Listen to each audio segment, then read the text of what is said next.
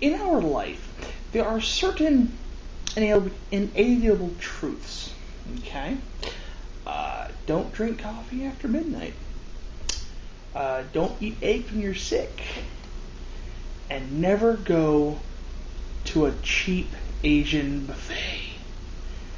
The following is an example of why we shouldn't go to cheap Asian buffets. I warn you, a little graphic, but enjoy.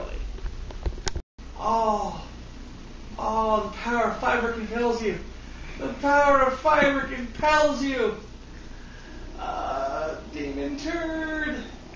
Alright, Robin. The everlasting fires from hell are in my bowels. Oh, my lower intestine is working for Satan.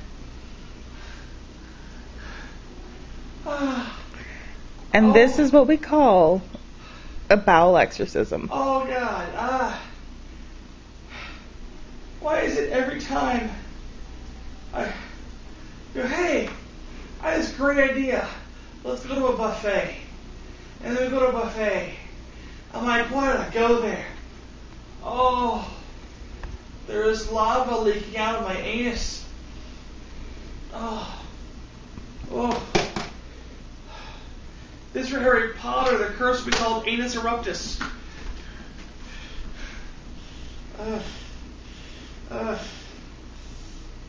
If I just pinch it off long enough to make it to the bathroom, I won't have to change my shorts.